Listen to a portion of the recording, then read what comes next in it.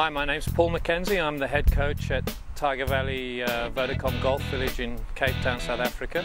I'd like to talk to you about something today that I think most of you guys out there have heard, and that's that thing where people tell you to keep your head down and keep it still, and I'm going to tell you not to do it. Most of you are going to be shocked now, but I'll go on to explain now. I think most of you guys out there have at some stage in your golfing career been told to keep your head down or keep it still. Well, of course you should be looking at the ball as you turn into your backswing and towards impact. But let me show you what your body looks like when you keep your head down too long.